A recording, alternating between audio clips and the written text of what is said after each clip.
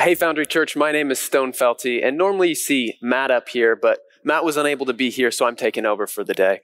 And we wanted to share with you just some cool things that are happening with our missions department. And so we have Kristen Berghorst right here, who is our missions coordinator, and we just wanted to ask you a few questions. Love to answer them. So the first question is, what is the Foundry doing internationally as far as missions goes? Sure. Well, right now we support 5 international missionaries. We have Pastor Oliver, Austin and Tate Banama, and Pete and Libby Mishka in Zambia.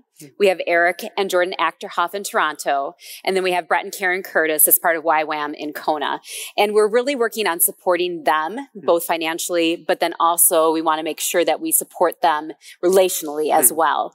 One of the really cool things that is on the horizon is that we are going to be taking our first international mission trips from the Foundry, more than one in a year. So we're really excited to get that started next year. Awesome. So is that something that our groups could get involved with? For sure. We'd love for groups to do that. One mission trip that we still have some room on is going to be our mission trip to Dominican Republic, which is going to take place from February 12th through February 19. So if you're interested in going on that, please let me know as soon as possible so we can get you on that list.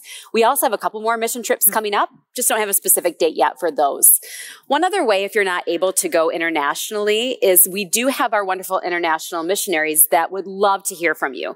Whether you send them an email, sending them snail mail, because sometimes it takes 3 to 4 months to get mail to them, or even some care packages. I know our missionaries would love to hear from our church. Awesome. Yeah. So yeah, if you or your group wants to get involved in any of these ways, just shoot an email to matt.kuman@foundrychurch.net and he'll get you connected where you need to go. Well, thank you for your time. Yeah, thanks. And thanks, groups. So this past week, Eric read from James 3, verses 7 and 8 about how our tongues can be like poison. And we can either spread poison by engaging in gossip and slander, or we can ingest the poison by listening and filling our heads with such talk. And so he used both the book of James and various proverbs to show the destruction that gossip can bring to people, either by speaking it or by listening to it. And so there are always ways that we can counteract the poison of gossip by removing ourselves from situations where slander is happening, or by standing up for those who are being spoken about without being there. And so now we're going to transition into some of our questions, and we have some kids' questions. So if you've got kids in the room or kids in your group, why don't you take some time and do these kids' questions with them?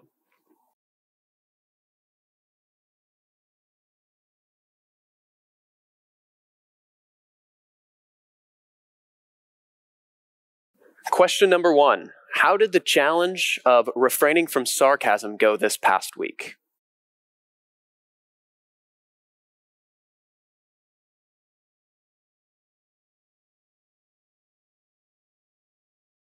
Question number 2.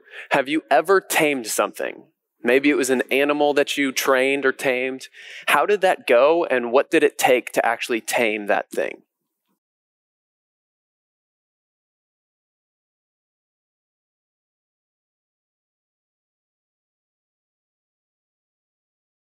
In James chapter 3, verses 7 and 8, it reads, "All kinds of animals, birds, reptiles, and sea creatures are being tamed and have been tamed by mankind. But no human being can tame the tongue. It is a restless evil full of deadly poison. In what ways do you struggle with the words that come out of your mouth? And in what ways does restless evil come out without you even knowing it?"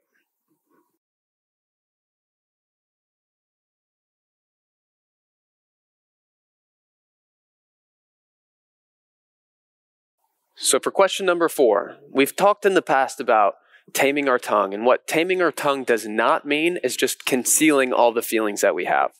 In Proverbs 10:18, it says, "Whoever conceals hatred with lying lips and spreads slander is a fool." So sometimes we try and let ourselves off the hook by explaining that we didn't actually say anything out loud, we just harbored it in our heart. But that too can become a deadly poison.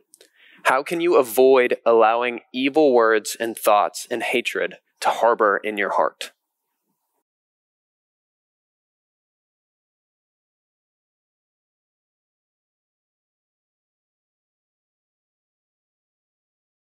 Question number 5. How would you describe gossip and slander? And how can you avoid gossip and slander?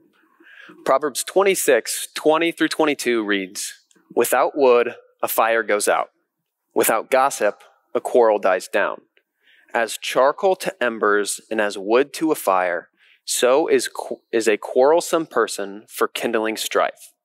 The words of a gossip are like choice morsels. They go down to the innermost parts." Now, would you let somebody poison you?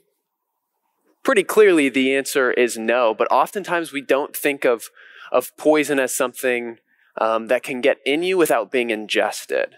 It can become a deadly poison without just going into your mouth. Poison can also come in through your ears. What are some examples of poisons that you've listened to and things that you've let into your ears that you've listened to that you should not have?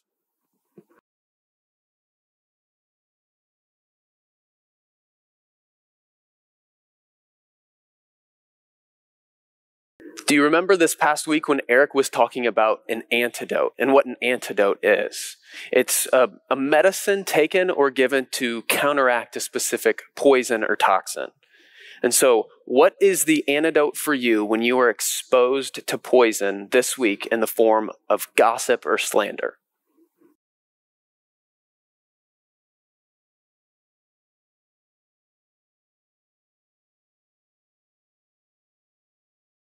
And finally, this week, the challenge is to remove yourself from all gossip and slander. If you find yourself in a situation where someone is being talked about and they're not there, either remove yourself from the situation or encourage that person to speak to that person that they're talking about.